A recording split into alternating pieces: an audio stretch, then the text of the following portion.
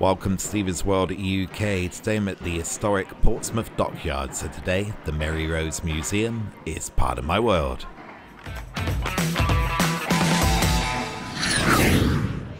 The Mary Rose was a carrack in the English Tudor Navy of King Henry VIII. She was launched in 1511 and served for 33 years. She saw her last action on 19th of July 1545. The wreck of the Mary Rose was located in 1971 and was raised on the 11th of October 1982 by the Mary Rose Trust in one of the most complex and expensive maritime salvage projects in history. The surviving section of the ship and thousands of recovered artefacts are of great value as a Tudor period time capsule. The excavation and raising of the Mary Rose was a milestone in the field of maritime archaeology, watched by millions live and overlooked by Charles, Prince of Wales, who later, as we all know, became king.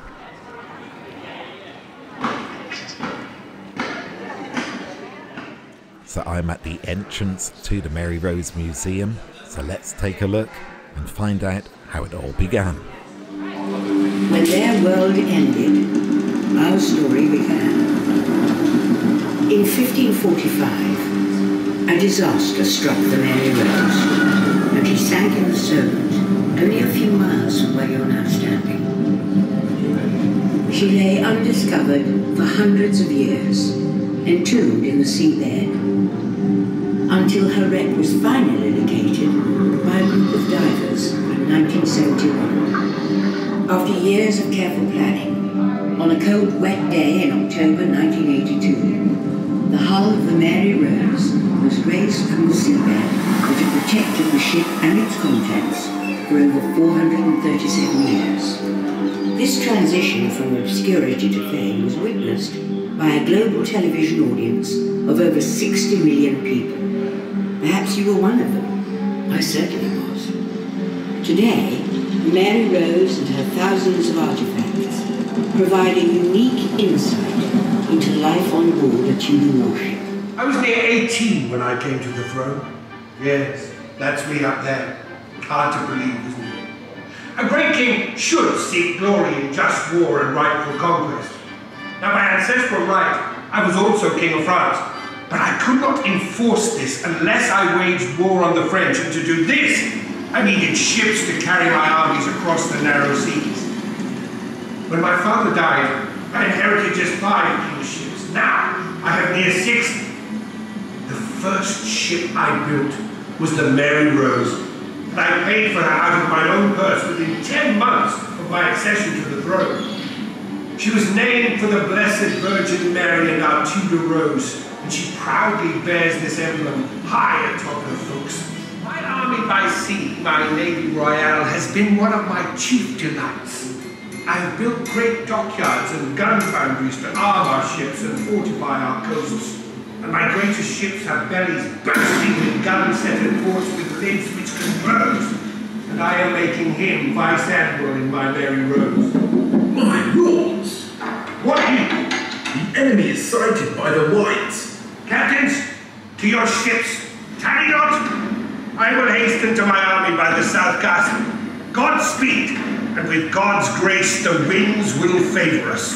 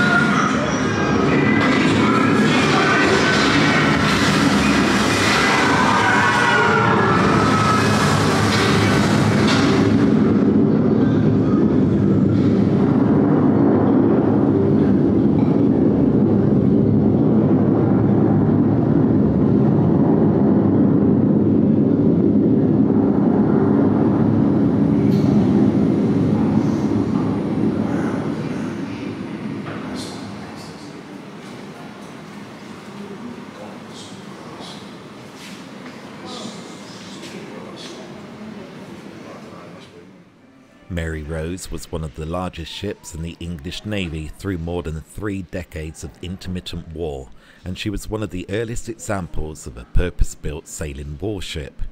She was armed with new types of heavy guns that could fire through the recently invented gun ports.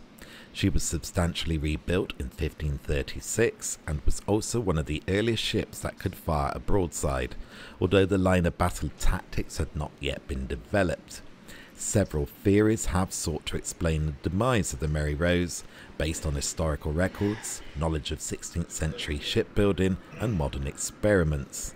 The precise cause of her sinking is subject to conflicting testimonies and lack of conclusive evidence.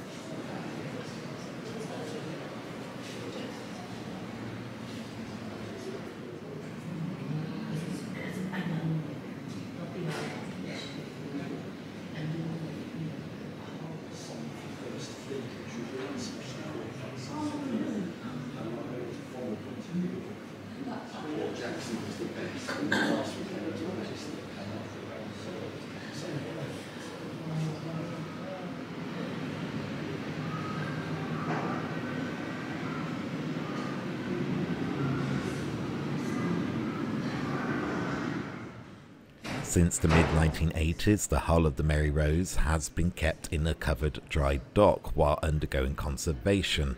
Although the hull has been open to the public for viewing, the need for keeping the ship saturated first with water and later a polyethylene solution meant that before 2013 visitors were separated from the hull by a glass barrier. By 2007, a specially built ship hall had been visited by over 7 million visitors since it first opened on the 4th of October 1983, just under a year after it was successfully raised.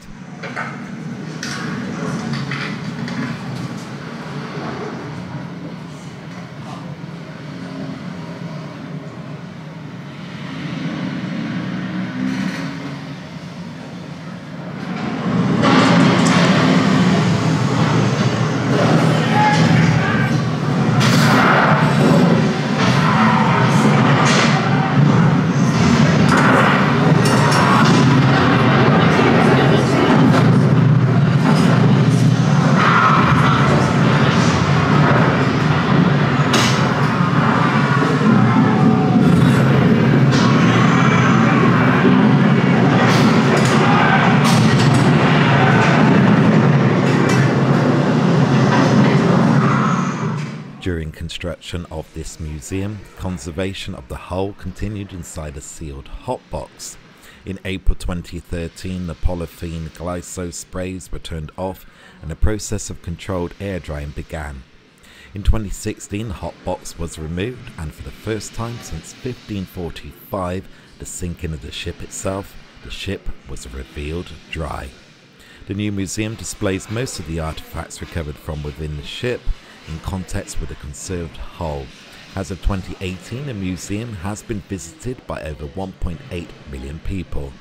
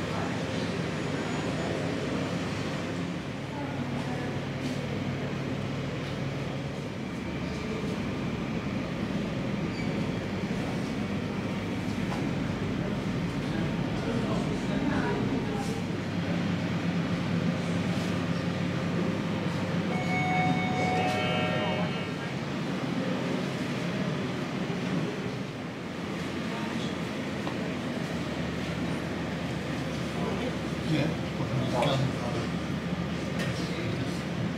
No.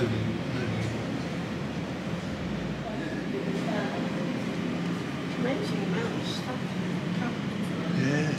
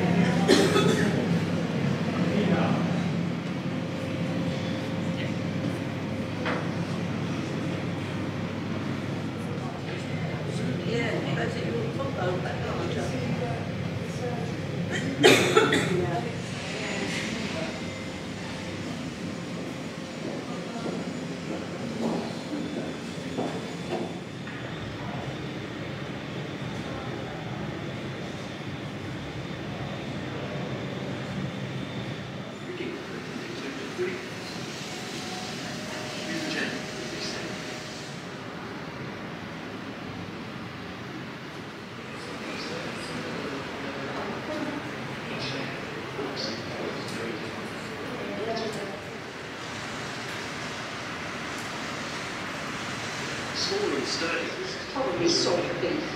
And we have here the remains of at least 3 individual animals.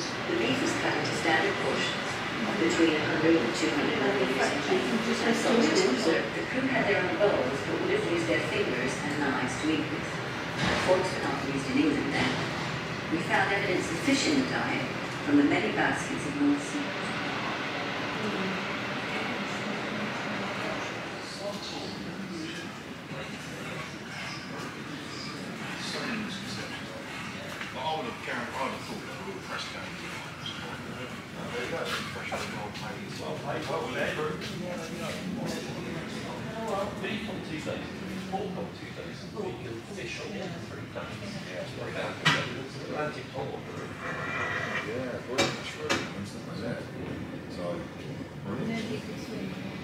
Well, certainly not many. We did it out.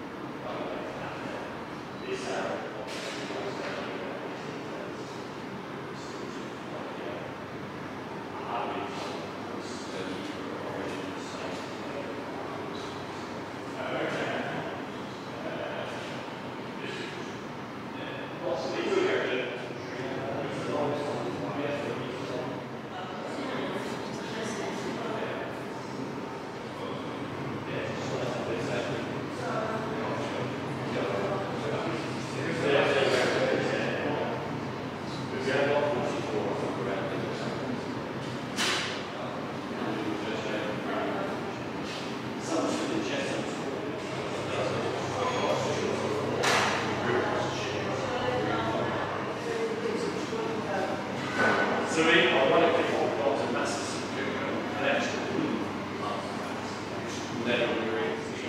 Yeah, very much. Just to feel the white plan. We don't know where that's much. Right. That one would go.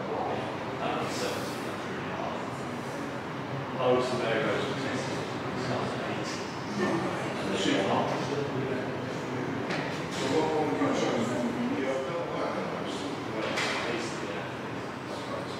Yeah, a number of photos.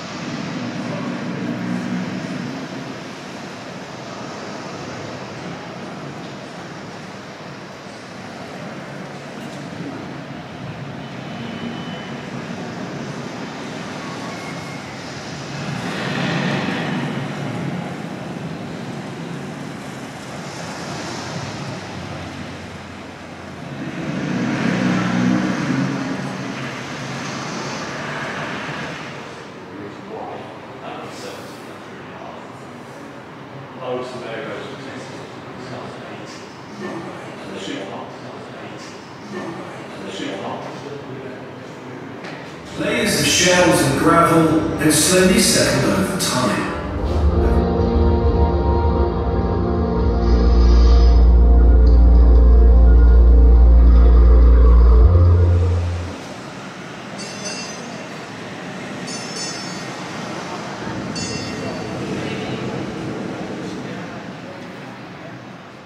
So that's going to do it for today. Thank you for joining me. Don't forget to like, subscribe and click that notification bell so you don't miss out on great future content from Steve's World UK. Until next time, be safe, be good, be kind and be careful. It takes 24 hours for the world to turn once, but only 2 seconds to like or subscribe to see great future content from Steve's World UK.